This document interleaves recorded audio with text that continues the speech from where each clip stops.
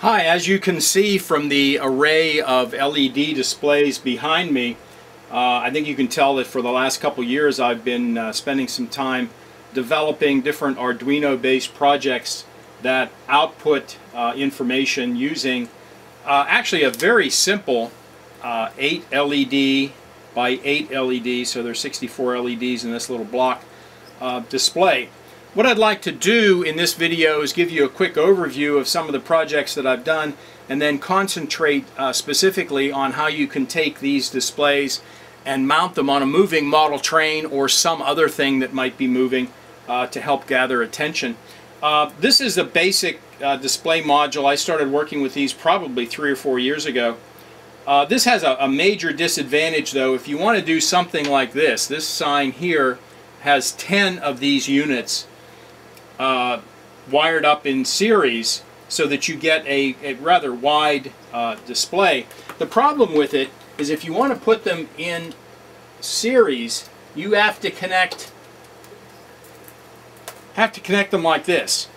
The Arduino goes into the bottom, the data in side of the first display, then you come out of the top of that display, loop underneath and plug into the next one, go for the top of the second one, loop underneath to the third one. So I've got a matrix of wires inside of this case hooking up 10 of these together. Now recently, at least recently to me, someone came out with a much nicer unit than this one, where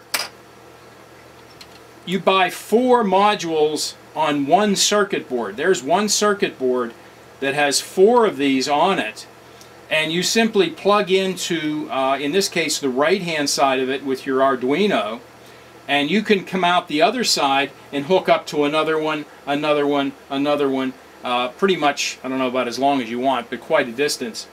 One other thing I want to mention while I have this in hand, these 2 displays are set up almost identically, but you'll notice the one on top is a bit easier to read than the one on the bottom.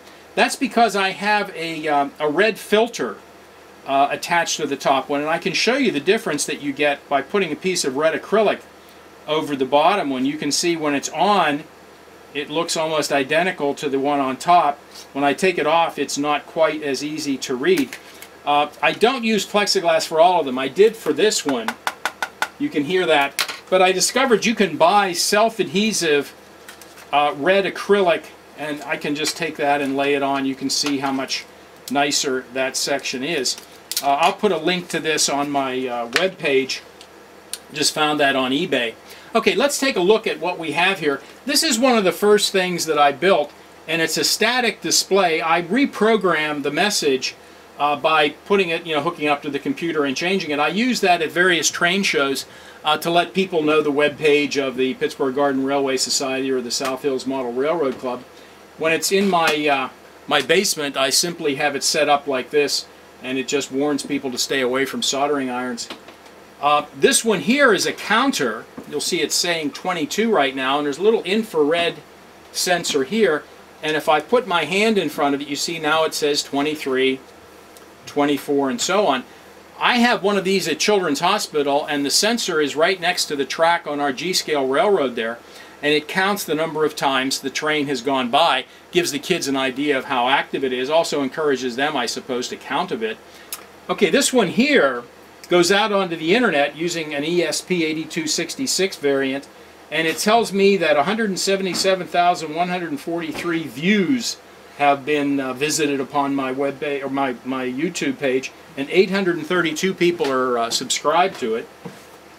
Up here at the top, again, one of the earlier units that I put together. This has 4 of the original type displays. It's showing the temperature in Fahrenheit and in Celsius, just using a little temperature sensor. Below it is a clock. The interesting thing about the clock, I don't know that I really have a hang-up about it, but I really like clocks to be accurate. Well, what this clock does, it has an ESP8266 inside. That goes out through my wireless network to the internet, grabs the time from Google, and about once a minute resets the time. So when it says it's 6:46, well, hopefully it is exactly 6:46. There's another one down here, and here's the circuit that's inside of this one.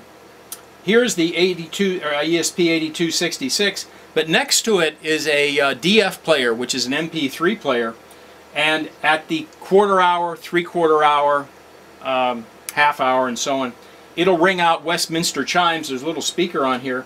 It looks like we're not going to see that during this video because I got about 15 minutes until the next next chime, and I don't think I'm going to be talking quite that long.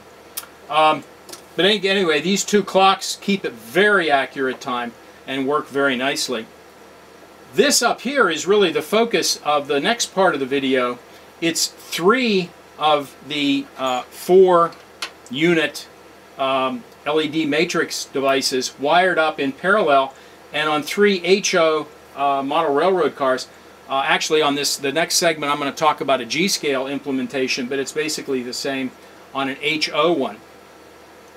Okay, this is the G-scale implementation of this moving display, and we originally had the display that I talked about earlier, the one that would advertise the Pittsburgh Garden Railway Society and the South Hills Club, near our layout, and it did get people's attention. They noticed the web page.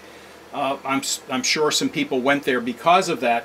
But because it's a sign that just stays in one place, it's not as noticeable as it could be. I thought it'd be a great idea to try to put that display onto some moving cars. So I took 2 box cars and cut holes in them for the 4-unit long LED modules. Mounted 1, 2, 3, 4, and I'll show you in a minute, there are 4 on the back too. That way, no matter where the train is on the layout, whether it's going towards you, away from you, on the front or back of the layout, you'll still be able to see the message. But the frustrating part of this is if you wanted to change the message, the way this sign back here is implemented, you'd have to disconnect it, go to a computer, plug in a USB, edit your file in the Arduino IDE, and then reprogram it. Well, I came up with an idea of just using a Bluetooth module with my cell phone. So I don't know how well we can see this with the camera, but I'll start my cell phone up. I'm going to go to a program that's just a serial Bluetooth terminal. And on there, I'm going to go to Bluetooth devices. I'm going to choose one that's called Older One. I'm going to go back to Terminal, and I'm going to click on Connect. And now it says it's connected. Now you'll notice it's saying Pittsburgh Garden Railway Society. Let's have it put my name on there. There are actually macros built into this serial terminal. When it starts up again, with a little bit of luck, you'll see my name. There it is, David G. Bodnar. Let's say that we want to switch to the South Hills Club. I'll hit that. After David G. Bodnar scrolls across, South Hills Model Railroad Club.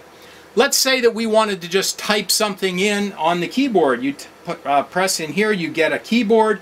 I'll just type in hello there. Whoop. Send. Now when that finishes up, hello there. So no matter where I am on the layout, I've tested this up to 50 or 60 feet, I can reprogram the sign, and that will stay until the next time something is put on there or until you shut it down. I also have some commands in here. If I hit this one, which is /R, what it tells it to do is do it in reverse. I can also change the speed. The neat thing about this terminal, if I turn it sideways, I've actually got 10 macros, and I can have those programmed for different things. I can also go in here and I can, instead of /R, I can put in /I. Let's see what happens when I do that. Now it's inverted, which means it's black letters on a red background, which is kind of cool. I can also do a complete reset. If I do /X, it resets the whole thing, and now it goes back to Pittsburgh Garden Railway Society because that's the message that's built in to the processor. So when you restart it, it goes back to that one. This works beautifully with Android. I don't know if there's an equivalent program for Apple because Apple tends to lock things up, and I think this probably wants a rooted machine, whereas the Android, it's no problem at all. Now inside of this, let me take the top off for a minute. These tops are held on by magnets, by the way. There's a magnet here and here and a matching one on the boxcar. Inside, we've got 1, 2, 3, 4 displays. The Arduino is down here. The Bluetooth module is over here. And these are wired so that this module and then this one and this one are wired as one unit. So this displays the beginning of the message and the tail of the message goes down there. The reason that's important is then all I have to do is do the same thing with this boxcar. I have a single 5-conductor cable going between the two of them. Let me disconnect that for a second. And that 5-conductor cable goes in. It goes to this display, which displays the message first, second, then third and fourth. So you get the whole, third and fourth. So you get the whole message in sequence on the front and on the back.